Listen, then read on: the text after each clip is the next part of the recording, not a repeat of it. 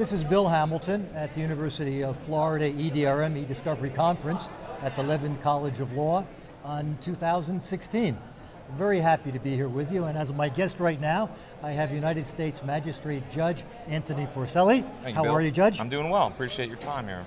Wonderful. We're going to have a panel with the judge in a little bit coming up, and you're going to be talking about what you're seeing in attorneys in front of you and what you're seeing in connection with the new rules that just went into effect on December 1st. Yeah, I'm very excited about it. This is actually, I like coming to these conferences because, as I always say, I learn a lot more than I bring to the table. And importantly, I want to hear from the lawyers themselves. The rules have changed depending on what your view may be, somewhat drastically or significantly, or others may consider not so much.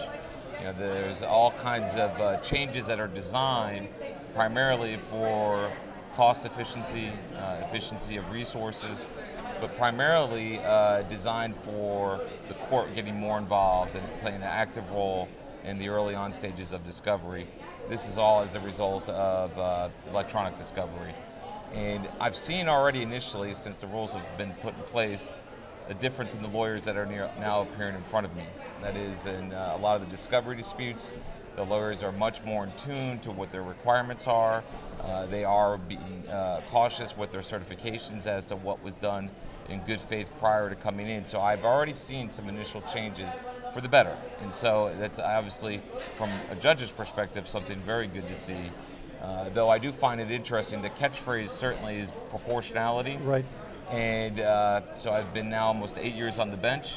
Probably in the first 7 years, I may have heard it a handful of times. Now it's cited by everybody that comes in front of me, even though they may not even be sure what they're talking about, but they're citing proportionality. Well, that puts a lot of pressure on you, I would imagine, as a judge, because we have the 6 factors of proportionality, but the rules don't give us the metrics behind those. So it seems to me what you have to do is somehow figure out how all those factors balance together and then put together a decision. What do you expect attorneys to tell you about those different factors? Well, and these are going to be some of the areas where I think there's going to be some time, both with the litigants and the judges, to figure those things out. Primarily, there are some, not just the metrics, but also the burden of proof as to what exactly is being alleged. So these are some of the things that are eventually going to have to be a case-by-case basis, and that's really what the rules even prescribe in the committee notes, that the court should use its best judgment looking at a case-by-case basis. However, having saying that, as a judge, a lot of those metrics, I have some reservations about that. There are those metrics such as the value of the case. As I say more often than not, when I ask the litigants to give me their views of the values of the case, there's a wide gap between the plaintiff and the defense as to what they see the value of the case. So now we're being asked as the judge to make that assessment. Mm-hmm. And oftentimes, those are difficult assessments because it's not static. Particularly when you're dealing with discovery, you're at the early on stages, it's hard to predict at times what the true value of the case. So each metric has to be a balance of where you're at in the case at the time, what is the importance of that particular metric into the ultimate decision. The one thing that should never be lost by the change of the rules, which is simply this: the first primary focus is relevancy. And the court will always start with that proposition. What is really relevant? And then the proportionality is balanced off the relevancy. And so that's the main consideration, and the factors will be balanced with that. You mentioned that what the new rules emphasize more than ever is the early involvement of the court. Do you tend to favor having actual conferences with counsel early, or do you wait for issues to surface with the Rule 26F report or some other vehicle? Well, and I think this again is a case-by-case basis, because although the rule is designed primarily to be uniform, to bring some uniformity throughout the country, the reality of it is every court, and I sit in the Middle District of Florida, I will tell you, each of our divisions are different. Each of the judges within a division are different in how they act. But primarily the way I see it should play out as a case-by-case basis, because each case is different. There are certainly going to be cases where active and early court involvement will have substantial benefit in saving the resources of the parties in the court to be involved.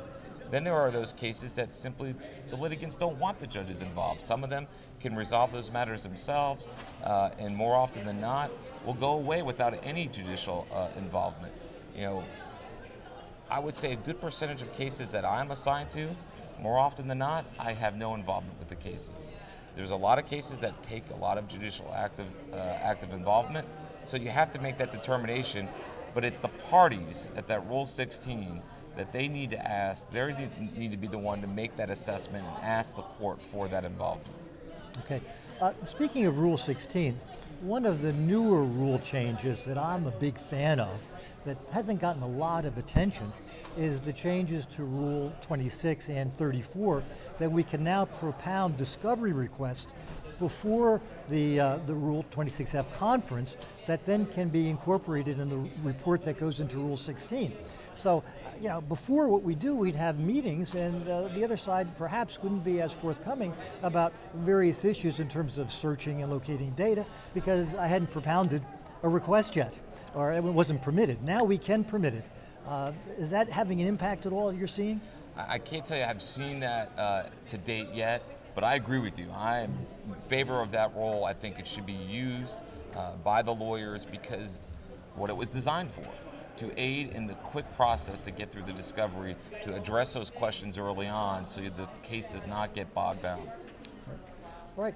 This is Bill Hamilton and Judge Anthony Porcelli from the Middle District of Florida at the University of Florida e-Discovery Conference.